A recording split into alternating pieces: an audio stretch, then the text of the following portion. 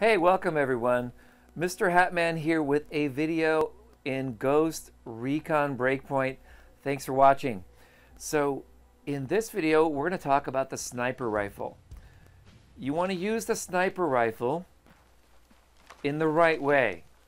And the sniper rifle, the first key is to find a good vantage point. You want to find a high location across from the base that you're going to assault, move into a prone position, and start surveying the area. I immediately go in and I start looking and see if I can tag other snipers that would kill me very quickly as soon as I take him out. So I'm going to take out this sniper with one shot, and he's gone. Now there's another sniper right below me, I believe, but I sometimes just check out to make sure that nothing was aggravated by my one sniping attempt.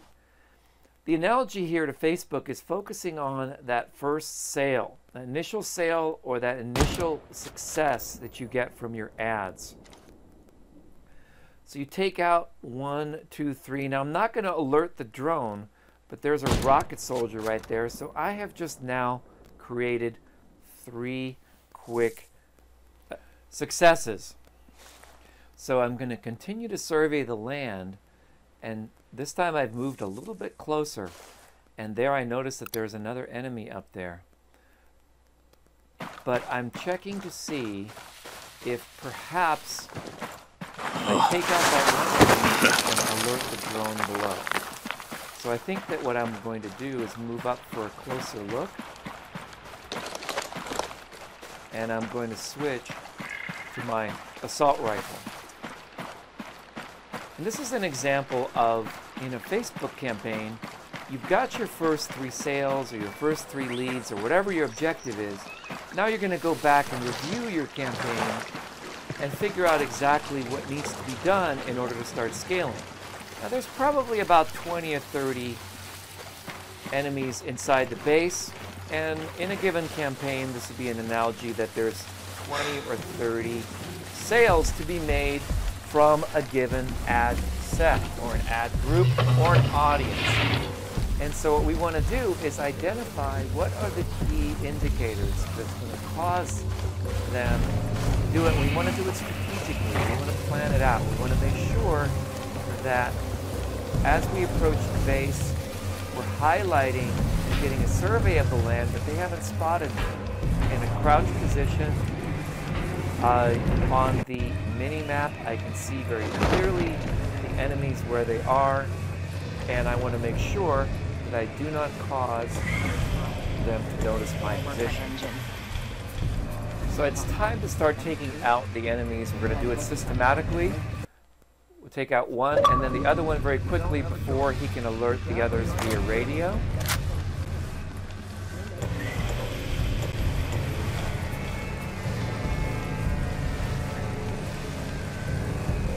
Most likely going to be someone inside the building, so I got to make sure that I approach the building from the right place, the right angle. So we're going to go up the stairs and see if anyone's upstairs. Keep in mind I'm also keeping my eyes on the mini-map, just rotating for any red areas, potential people that could be alerted to my position. Now there's a drone outside. I can hear that by the sound of the drone. I need to crouch to make sure I don't cause the drone to notice me. See, now that means I stood up and the drone noticed me. So if a known drone catches you, it'll turn from the white condition to a yellow condition. It means it spotted something, but it hasn't quite identified it yet. If the drone is actually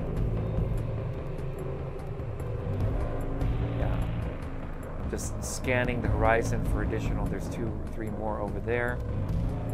We'll get to them later. I've got to assess the situation. If I take out that drone, how many people will be alerted to my position? So the analogy on Facebook is that you want to start working on split testing your ads so that you can see which is going to be the best performing ad and give you the most money. In general, we want to start focusing on our gear.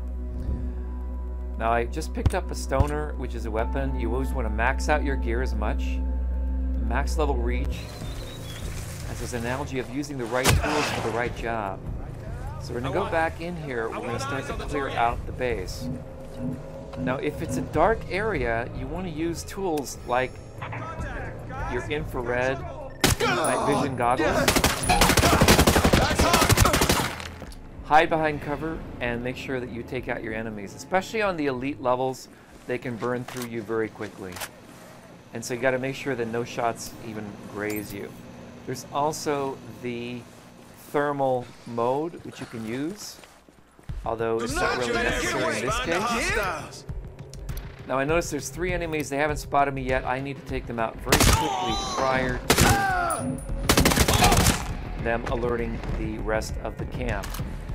So we took care of that quite quickly, and now our mini-map and our indicators, because we spotted the enemies, are showing that they're still in a alert state, but they're not red. So we haven't really been spotted. They don't know where we are. They just know something is going on.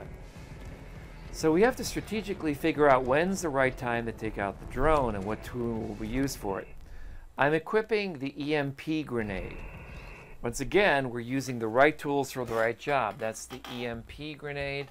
We're going to set up the EMP grenade Mark III. So I'm literally going to walk up to that drone and drop a grenade on it. What that's going to do is it's going to now allow me to approach the drone and start to take shots at him.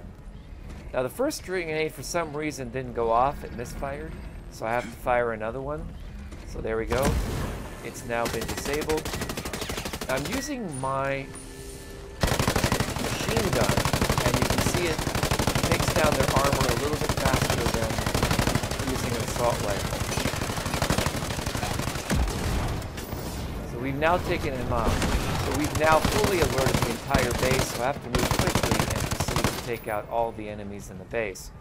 The analogy to Facebook ads is that you want to be running your campaigns in full bore tilt. Once you have a successful campaign running, put all your money behind that and take out as much sales as you can from your given audience within a given time frame.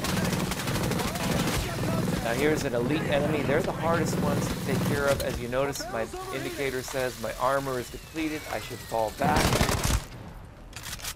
A good headshot with the assault rifle is good. You want to switch back and forth between your primary and secondary weapons pretty quickly.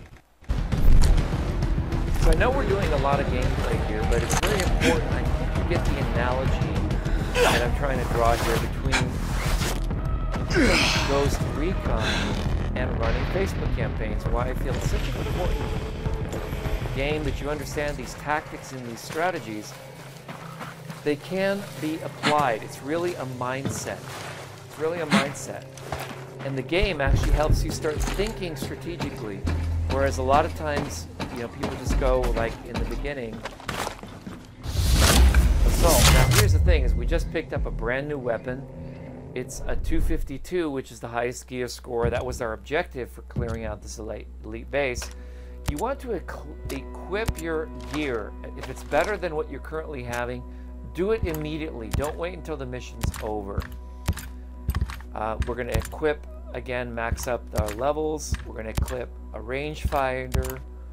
And I'm going to put a grenade launcher on this to see if perhaps we can take out that other drone that's over by the helicopter. And I always like to equip the right colors so I can do this. The analogy here to Facebook ads is you want to name your campaigns, because you want to go back through and make sure that the campaigns you're running are the right color or the right style, the right texture. Your creatives are in the right way. So now that we've got our gear, we can proceed with assaulting the rest of the base. Now there is a rocket launcher over there. I probably can take that out. Let's see if I do. Wow, this is a great new weapon I just picked up. It does a lot of damage, and I can do it quite effectively.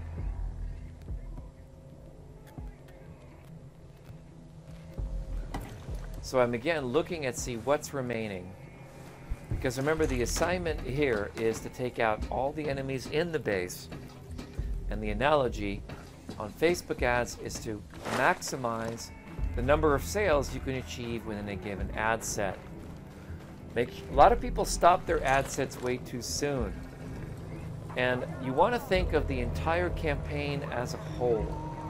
Just like you have 30 enemies in a base, you might have 30 sales that could be extracted from an ad set.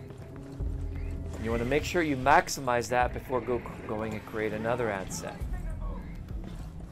So here I'm just going to run around the base a little bit, constantly being aware of where the targets are. They're inside this building. So I'm equipping a silencer. He sees me, but I take him out before he has the option. Switch to night vision goggles. Now this is the server room. Server room is where the technology is being held. Got to take him out very quickly. And once again, I'm using my brand new assault rifle. It's time to take out this last drone. Now I'm gonna just set up a grenade and fire the grenade at him.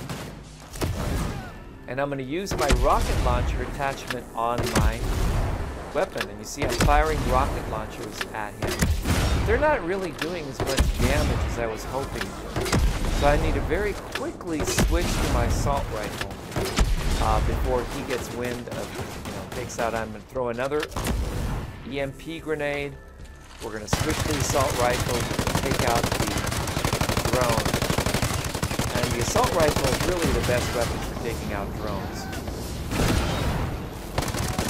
We take out the final enemy up on the hill and mission complete. So that is how the proper way to take out a base. I hope you enjoyed this video. Please like and share it if you got some value from it, and subscribe to our YouTube channel. We really, really appreciate it. And remember, if you're ever diving out of a helicopter, make sure you have your hat on. This is Mr. Hatman signing off, and I will see you in the next video. May your base assaults go as smoothly as mine. Bye for now.